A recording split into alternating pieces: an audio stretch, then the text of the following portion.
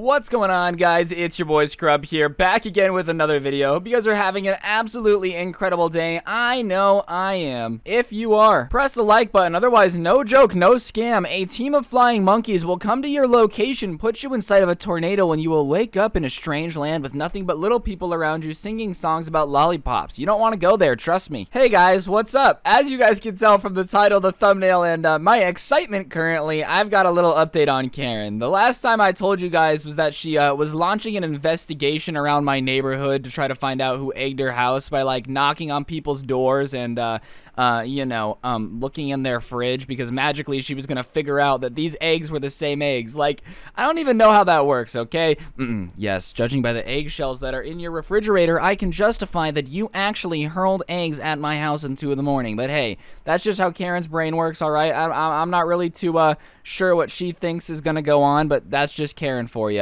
And I've been paying close attention to the situation, just kind of doing my best to listen to what's going on in the neighborhood. I've kept my eyes on the Facebook page for the neighborhood, and I can tell you now with confidence, ladies and gentlemen, that not only has Karen pissed me off, she has now pissed off basically every single person in the neighborhood. And I'm gonna warn you, this is gonna be a doozy, guys. You guys are gonna get a giggle out of it. So without further ado, let's talk about my batshit crazy neighbor. So after I realized that Karen was going door to door and asking to look in fridges, I was expecting her to come knock on my door and ask to look in mine, and she just never did. Like, I don't know if she realized that it just wasn't worth barking up the wrong tree or what, but you know, she never came to me and was like, Ryan, I need the truth. Can I look in your fridge? Like, she never really came and bugged me about it outside of that one time right after we talked, which was pretty annoying, but like, hey, what can you do about it? But apparently, she literally hit every neighborhood in the or every house in the neighborhood. Not every neighborhood in the house, you know, that's a little backwards. And the only reason I know this is the entire Facebook page was alight with, is it legal for her to come ask me to look through my fridge? Like, do I have the ability to say no? I know it's the nice thing to do to say yes, to let her look through my fridge for my eggs, but this is just weird. And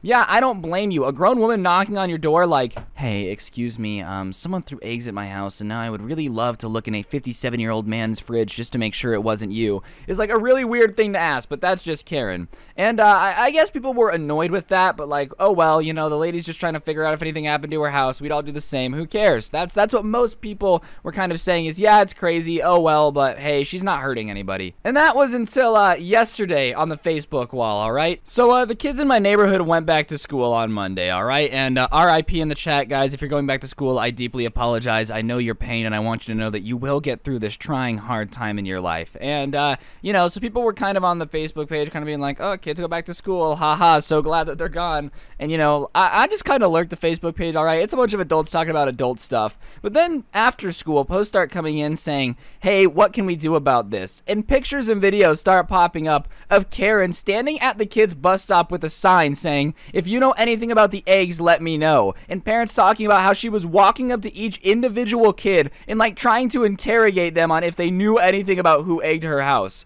This is like what? I don't know, an old woman sitting at a bus stop with a sign being like, do you know anything about the eggs, kids? Like, as far as looking like an absolute creeper goes, that's pretty high up there. And obviously the parents were upset because when your kid's just trying to go to school and, I don't know, not get accused of egging somebody's house by a strange old woman who yells at people, that probably is pretty frustrating to have to deal with. And yeah, it is pretty creepy that Karen was on the bus stop creeping on the little kids to try to get some intel on her criminal case, all right? But Karen is a verified FBI agent with the ability to do the most elaborate crime schemes to ever exist, okay? Okay, let's all be honest here. Karen is absolutely god-tier detective. That's why she hasn't been able to figure out who threw freaking eggs at her house. Like, I'm sorry, Karen takes herself super seriously and acts like she's this metal detective with the ability to sleuth anything out. But if you're so desperate to solve your crime that you are sitting at a child's bus stop with a sign saying, please tell me what you know, you're not a very good detective, all right? Like, I don't think the police have ever been like, you know what? We got no leads. You know what we need to do, Jonathan? Pick up your keys. We're going to the bus stop, kids. Let's go yell at some middle schoolers to try to figure out what's going on. Like, that's just not what happens. And obviously parents were a little bit annoyed because they felt like their kids should have just been able to go to school like kids do, you know? They shouldn't have had to worry about some strange old lady with some weird vendetta for her teenage neighbors. But instead of taking the slight criticism on the chin, Karen decides that this is valid proof that, and I'm not even kidding here, the entire neighborhood is in a conspiracy theory to egg her house and make her look like a crazy person. person. So, like, on this post, obviously Karen's in the group because she lives in the neighborhood, and, you know, people kind of knew it was Karen, but it's one of those things where if you do something wrong, they call you out in the group. Like, they don't call you out publicly, but they're kind of like, hey, this is wrong, and you're supposed to just be like, oh, that's me. They're talking about me. I shouldn't do this. So, obviously, Karen sees the parents kind of being like, wow, it's really creepy that you showed up to a bus stop to yell at our kids when they're just trying to go to school for the day. Like, you're not a super detective. It's okay that your house got hit with a bunch of eggs. Can you leave my child alone? Which, you know, hey, leave your kids alone, dog. Like, kids are off limits. That's just kind of the rules. So, instead of understanding that parents are just a little bit upset that Karen is creeping on the bus stop, she writes an absolute book in the comments. And when I mean a book, I'm telling you, this entire post was probably 5-6 paragraphs in response, basically saying the following. I wrote down the highlights so I could read them to you guys. I think it's time I call this what it really is. I know all of you are conspiring to destroy my property and make me look insane. I can't believe the neighbors I once trusted was stooped so low as to form an actual conspiracy to try to take down my credibility in the neighborhood. I'm disgusted. Now at this point, I'm laughing hysterically. Like, does she honestly believe everyone in the neighborhood organized an event? We made a secret group chat with everyone's phone number in it and say, ayo, you guys ready to meet by the fountain at 1 p.m. with our hoods on? And then went over there and said, how funny would it be if we egged Karen's house and then didn't tell her that anybody did it, so that way she would look like an idiot and lose her credibility? Which, Karen, let me get this straight. You feel like we're trying to destroy your credibility in the neighborhood by all being conspired against you.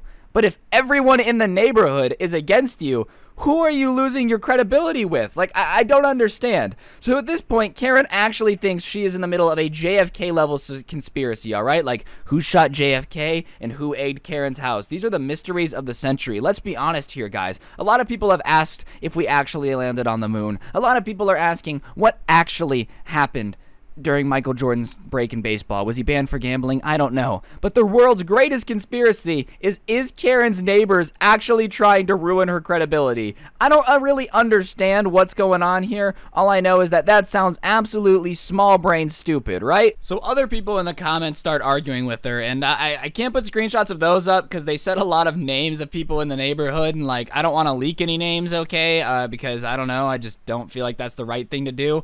But basically, she starts arguing with them, and somebody points out how ridiculous it would be for the entire neighborhood to meet together and conspire to take her down, right? And that's when Karen drops a real doozy. She starts talking about how we've always been obsessed with her and how everyone in this neighborhood needs to just stop having a crush on her.